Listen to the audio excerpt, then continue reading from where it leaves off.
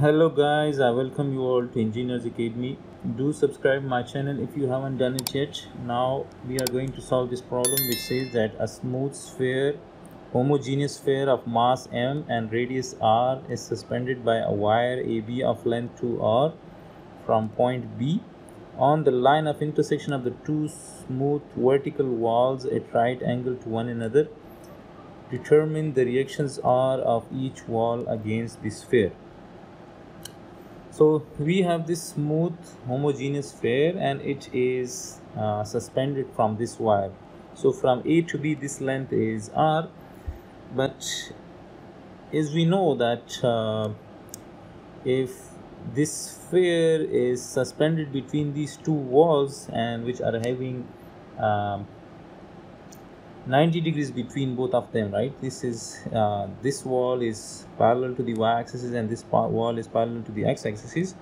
So we can consider that this wire will pass through its center, right? So if this wire has a length of 2r, so if we consider the length of this wire from B to the center of this sphere, to the center of gravity of this sphere, then the length of this wire will be equal to 3r, right? Since this is 2r and this is one another r, so 2r plus this r will give us 3r. So we can consider this line. Let's consider this diagram now. Let's consider this figure now. So if I join this point B with the center of gravity of this sphere, so we will have this this length and this will be 3r. And similarly, if we look into this sphere from the top, so we will have this is the top view, and in the top view we will be able to see the x-axis and the y-axis, and the z-axis is pointing out of the screen. So as we know that the radius of the sphere is r, so we can say that this is r, this is r. So this is the projection of the wire on the xy plane.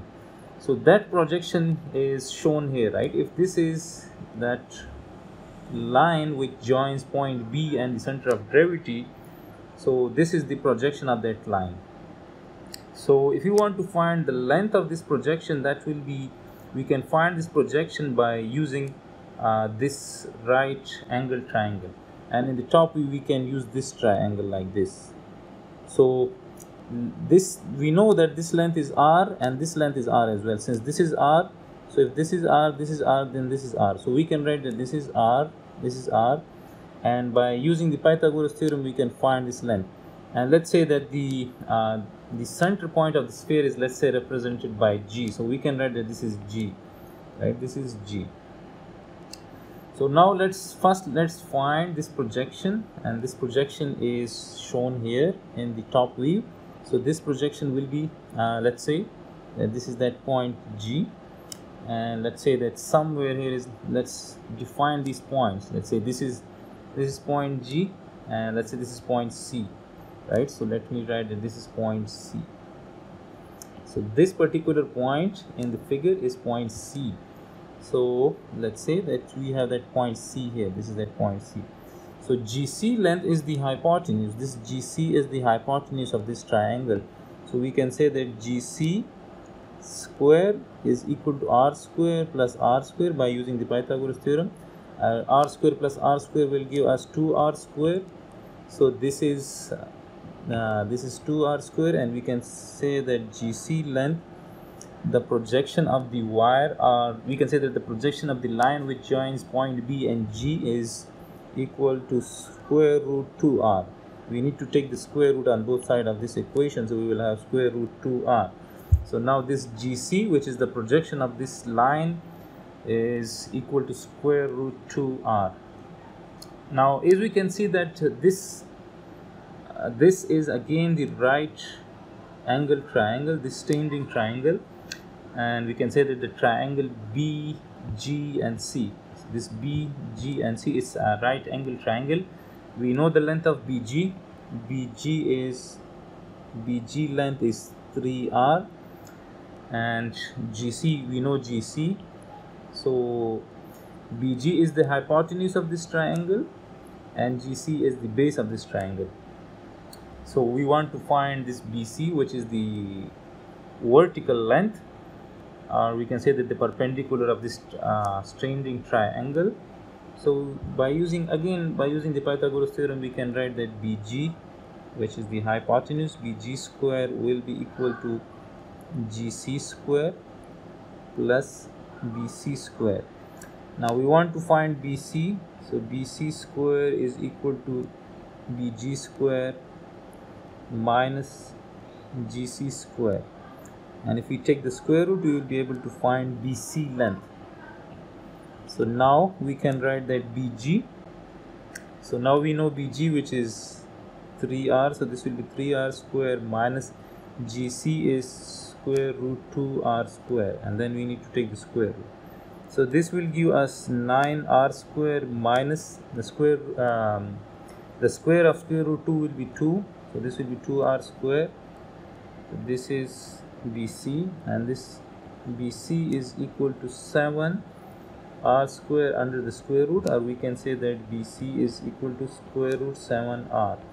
So now we know BC. Now in the problem statement, we are required to determine the reaction R of each wall against the sphere. So now we know that this wall is going to apply the reaction force in the x direction, and this wall is going to apply the reaction force in the y direction, and these reaction forces must pass through the center of gravity of the sphere. So now let's show those let me show those reactions. So that reaction will be acting somewhere here like this. This is that let me write that this is Rx, since it is acting in the x direction, and here we will have Ry reaction.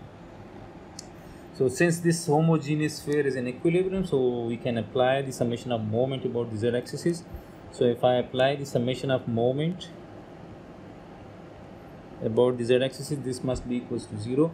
And again we have to show the weight. So the weight of this sphere is going to act vertically downward. This will be the weight, and this weight can be written as mg, and we will have the tension in that rope.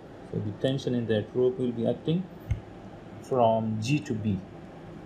So now if we apply the summation of moment about the z-axis, so as we can see that this tension in the rope is intersecting with the z-axis, so the tension in the rope is not going to produce the moment about the z-axis. Similarly, this weight of the sphere, this is parallel to the z-axis, so it's not going to produce the moment about the z-axis. So only Rx and Ry, they are going to produce the moment about the z-axis. So now Rx is producing the moment about the z-axis in this direction, and if we curl our right hand fingers in this direction, so the thumb will point out in the downward direction, so this means that Rx is producing the clockwise moment.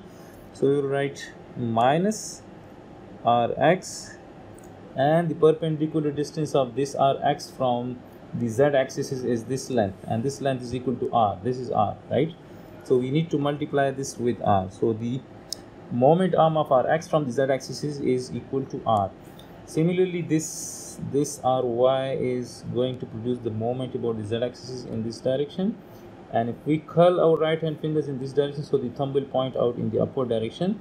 So this means that Ry is producing the counterclockwise moment about the z-axis. So I will write plus Ry, and the perpendicular distance of this Ry from the z-axis is this length, which is equal to the radius of the sphere again. So we will multiply this with r, and this is equal to 0. If you people are not clear about the perpendicular distance of Rx and Ry, we can show that Rx and Ry in this top view.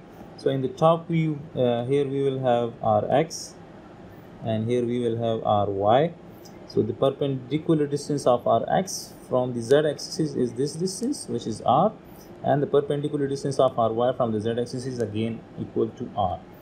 So now this is equal to 0, and from this, if I bring this Ry term to the other side of equation, so we will have minus Rx equals to minus Ry. So minus r and minus r will cancel out, so we will be left with Rx is equal to Ry. So now from the summation of moment about the z-axis, we come to the conclusion that both the walls are applying same reaction on the sphere. Now if I draw an axis at point B, let's say if I draw an axis parallel to the x-axis, let's say if we have an axis somewhere here, let's say that we have an axis at point B which is parallel to the x-axis, let's say this axis is, and let's say this axis is x dash. And similarly, if I draw one another axis which is parallel to the y-axis, let's say this is y dash. Now if we apply the summation of moment about the x dash axis, so the summation of the moment about the x dash axis, this must be equals to 0, since the homogeneous sphere is in equilibrium. But as we can see that the tension in this cord or cable is again passing through that point B, and the x dash axis is also passing through this point B. So we can say that the tension in the rope is intersecting with the x dash axis. So this tension in the rope is not going to produce the moment about the x dash axis. And similarly, this mg, the weight which is acting vertically downward, is producing the moment about the x dash axis. This ry is producing the moment about the x dash axis, and this rx is parallel to the x dash axis, so it's not going to produce the moment about the x dash axis. So only mg and ry, they are going to produce the moment about the x dash axis. So now as we can see that this ry is going to produce the moment about the x dash axis in this direction, and if we curl our right hand fingers in this direction, so our thumb will point out in this direction. So this means that ry is producing the counterclockwise moment about the x dash axis. So I will write plus ry, and the perpendicular distance of ry, or we can say that the moment arm of ry from x dash axis is this distance, and this distance is equal to bc, and bc is square root 7 into r. So we can say that this is, we can say that plus square root 7 into r into ry. And as we can see that this mg is producing the moment about the x dash axis in this direction, or we can say that it is producing the moment about the x dash in this direction. And if we curl our right hand fingers in this direction, so our thumb will point out in the negative x dash direction, so it's going to produce the clockwise moment about the x dash axis. So I will write minus mg, and the perpendicular distance of this mg vector from the x dash axis is this distance, which is equal to the radius of the sphere. So we will multiply this with r, and this is equal to 0. So now if we divide this whole equation by r, so this r will cancel out, this will cancel out, we will be left with square root 7 ry minus mg equals to 0, or we can say that ry is equal to mg divided by square root 7. And as we have concluded by applying the summation of moment about the z axis that rx is equal to ry, so we can say that rx is equal to ry is equal to mg divided by square root 7. So this is the solution of this particular problem. I hope this will help you in your learning.